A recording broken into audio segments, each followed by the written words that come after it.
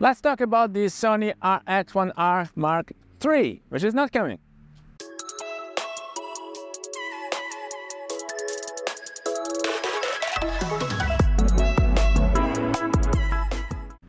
Hello everybody, welcome back to the channel. Thomas Love here from beautiful Vancouver, British Columbia, and today we're gonna talk about this Sony RX1r III, which is not coming because in my humble opinion it has been replaced by the Sony A7cr, where R stands for, I don't know, resolution maybe.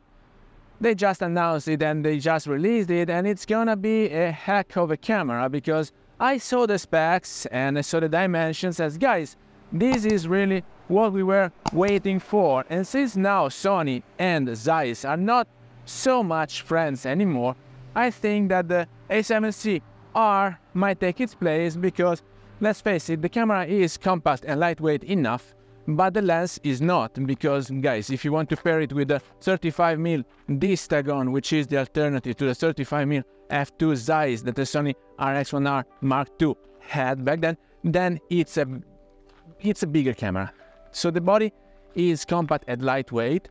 We saw the specs and the dimensions of this Sony A7cr are very similar to the Fuji X100 line, so it's an EDC size, but it's stuffed with technology because you have 7 f-stop IBIS, because you have the AI tracking, recognition, face detect, and so it's a bigger camera stuffed already in a smaller body. And the Sony RX1r Mark II was roughly the half of it in size, and so since this A7cr is already stuffed, there's plenty of technology stuffed in there, I don't see the Sony RX1r Mark III coming anytime soon, because more compact than this, then you might start having some troubles, such as you might have to compromise on the IBIS. Now you have 7 f-stops IBIS in the Sony A7cr, which is a lot. It's a lot. It's a huge IBIS. And then you have face detect, you have the AI recognition, and many other features that we didn't have back then in the Leica Q2, that we are not having yet in the Leica Q3, and then probably we will not see anytime soon in the Sony RX1r Mark III. Unless, you know, guys, every year technology advancements allow you to progress, to put more stuff, better stuff in our camera, up to the point where we don't manage our pictures anymore. We hand it over to the camera. Some decisions, such as the auto white balancing that now we are all used to, well, it's a decision that you hand over. The automatic ISO that we might use for street photography, it's another decision that you hand over. And we want to be in control up to a certain point, but we also want to have some good help up to a certain point, because otherwise we would only keep using film cameras like we were used to do back in the days. So now Sony they really stepped up a notch with this technology, and guys, now we are also used to this AF recognition, and now also with the AI stepping in, I see that we are diverting the production from photography to videos, especially because if you consider that for photography you have this new feature from Photoshop when you can eventually select an area of your photo and ask Photoshop to fill it in with other elements created out of nowhere, out of thin air, out of fantasy. I could eventually snap a picture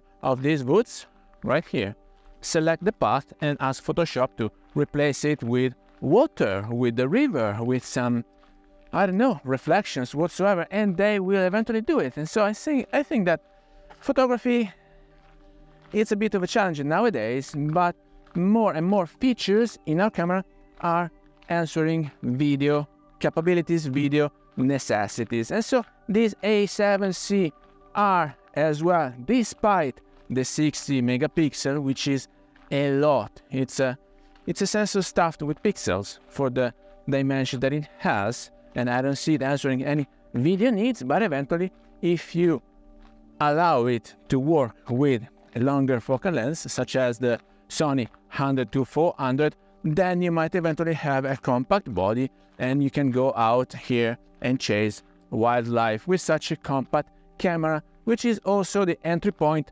when it comes down to pricing. Pricing right now, A7cr, it's $4,000 Canadian versus the 4,300 Canadian, which is still worth the RX1r Mark II. And then eventually you also need a lens. So in addition to the $4,000 that you're spending for this brand new camera with AI, with IBIS, with whatsoever, you need to add a lens. So whatever, this Tagon 35mm, just to be comparable, is another $1,400, of course, plus taxes, of course, Canadians, because I wouldn't know the price in the States. But apart from that, I think that spec-wise, dimensions, and pricing-wise, they are comparable. And so, in my humble opinion, this A7cr is killing the RX1r Mark III. I don't know if we will ever see it coming. I would love Sony to take this new rabbit out of the hat and give us this very valid alternative to the Leica Q3. But honestly, guys, the A7cr is indeed a very good alternative to the Leica Q3, which in Canada here is worth $8,000. So spec-wise, they are kind of comparable.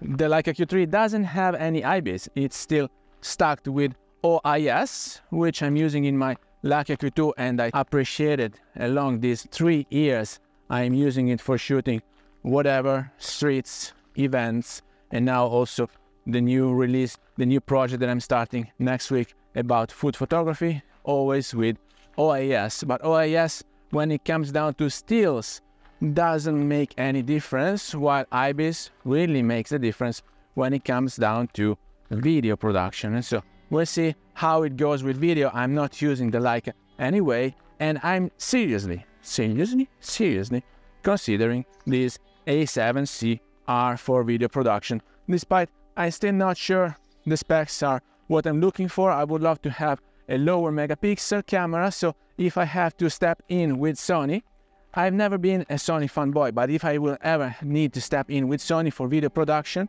which I'm being asked more and more nowadays, I think I would probably pounce on the A7S Mark IV.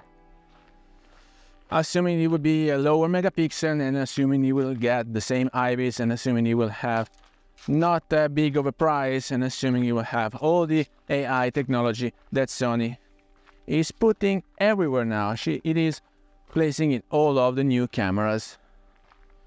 So with that, I hope you got some value out of this video. If you did, please remember to like it, share it on your social media, subscribe to the channel so you won't miss any videos to come, and I guess I will see you later. Thank you. Bye-bye.